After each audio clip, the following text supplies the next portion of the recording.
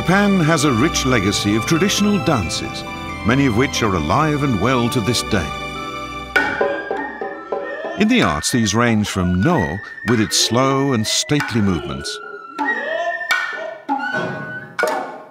to the lively, dynamic Kabuki dances. Incorporating elements from many older traditions, the style known as Nihon Buyo originated in the 17th century. It's gone through many evolutions since, and today there are around 120 different schools. Onoe Kikunojo is the current head of the Onoe school. His students range from child amateurs to those who dance as a profession. Lessons begin with a formal bow to the teacher.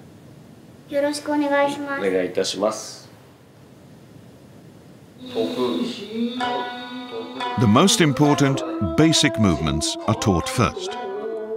These focus on the feet, hands, and neck. This is suriashi, one of the basic foot techniques. The waist is sunk and the feet seem to slide across the floor.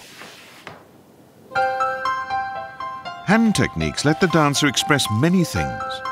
Here he's admiring a flower.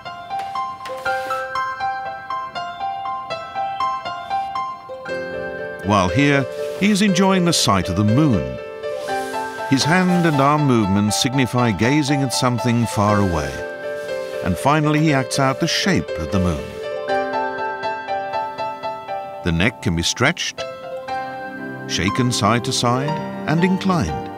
These three actions add emphasis to facial expressions.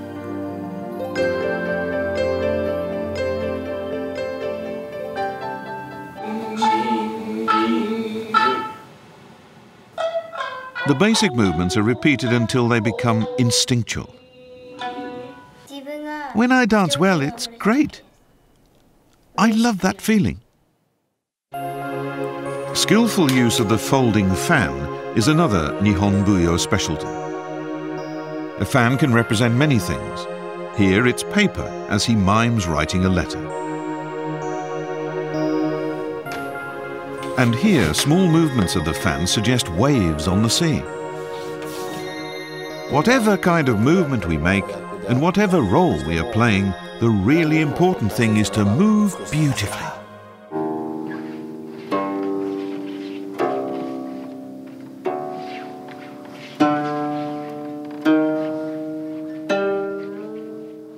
For the diverse roles in these dances, Nihon Buyo developed many unique stylistic techniques.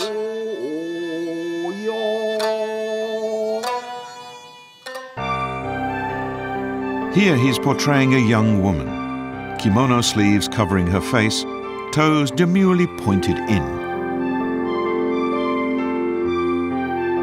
Another woman, warming her hands with her breath on a cold day as she steps gingerly on the snow.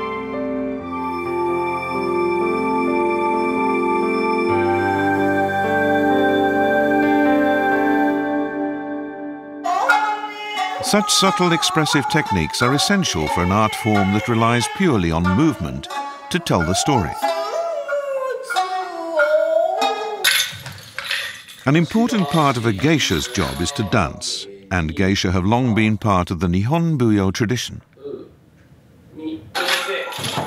It takes much rigorous practice to master movements that range from energetic to delicate. Take it step by step and persevere. Eventually you'll discover why it's so enjoyable. After centuries of evolution, Nihon Buyo has become a kind of crystallization of the Japanese ideals of beauty.